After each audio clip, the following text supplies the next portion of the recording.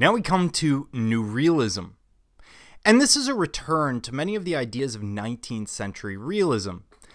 These artists employ conventional techniques and approaches, although generally they're looking for a metaphorical connection between the subject matter and the idea.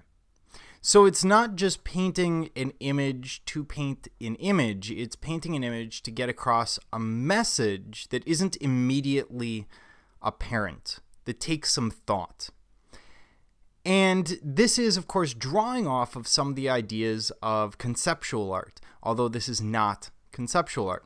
It's drawing those ideas of creating a conversation from a piece of art rather than getting across a specific message. And what ties it together is the observable reality in the work. And oftentimes in New Realism, we're talking hyperrealism or photorealism or this really intense sense of realism. And a lot of this is their way of starting to push back against abstraction and accept the camera. Because after 100 years, the camera is not quite the threat that it was when we first see it really making a massive impact back in 1870, going back to the Romantics, the Realists, and the Impressionists. So they can go back to realism without feeling the need to threaten the camera or feeling threatened by the camera. And the piece we're looking at is by Julie Roberts. This is English Oak. And when we look at, of course, the first thing you see is that it's not realistic. We have some visual shorthand here. It seems almost cartoonish. But it's showing the realism and drama of human life and death. And we see a powerful tension between the technique and the suggestion of the image. So what are we looking at?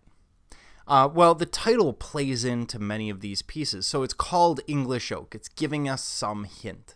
And when we look at it, we can't necessarily tell for sure whether or not this is a male or female form. But what we know is that they're sitting there polishing the floor.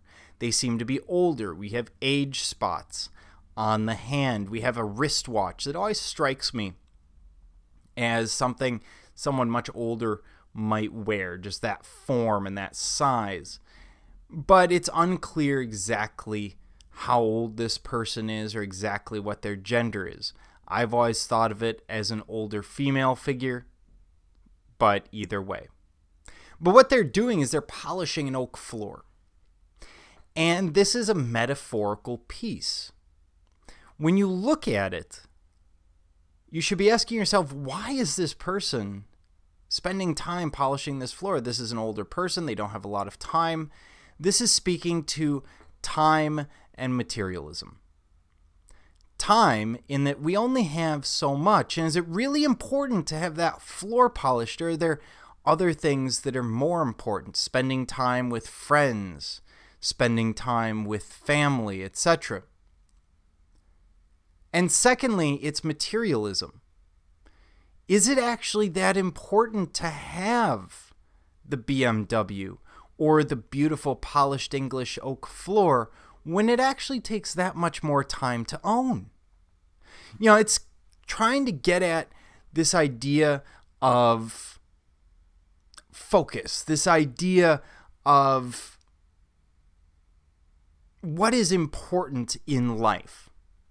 And it's trying to call that forward. And we all know someone like the person in this image, where they will spend all sorts of crazy time getting ready for the holidays or a party or whatever else around the house.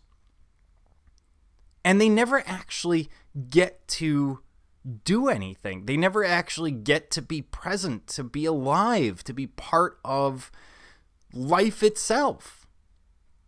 Because they're always saying they're polishing the floors or cleaning the kitchen or doing the dishes or whatever else. They're very responsible, but even sometimes that can go from responsible to arguably poor life choices. So that's what Julie Roberts is trying to get across here. This is what New Realism does is it gives us this sense of realism, something very different from the abstraction we've been looking at, and then uses it to get across this much deeper metaphorical message, in this case about the short time we have on the earth, about our very temporary nature as humans.